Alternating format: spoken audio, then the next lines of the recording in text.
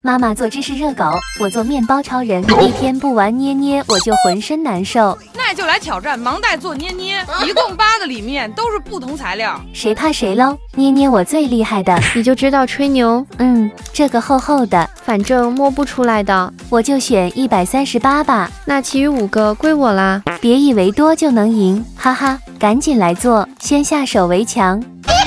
最近不知道为啥对面包情有独钟，所以就安排来个面包超人。喜欢记得点赞支持，染出一个烤面包的颜色，叠加一个橙色，边边再来点棕色，包裹上保鲜膜，是不是有点逼真？天啊，那么丑的都是些啥呀？还带吸管，做个芝士热狗如何呢？先把吸管粘住双面胶，棉花包裹上去，呵呵，像一只棉花糖。还好我也抽到了保鲜膜，记得下面贴紧一些，纸巾的作用就来了，覆盖一层薄薄，主要是这样才能涂颜色。马上新鲜的热狗就要出炉了，哈哈，像狗棒子差不多，起码我的一看就是面包超人。拜托大家都投小熊，装进封口袋里，贴上花边标签。天啊，这比买的都好看多了。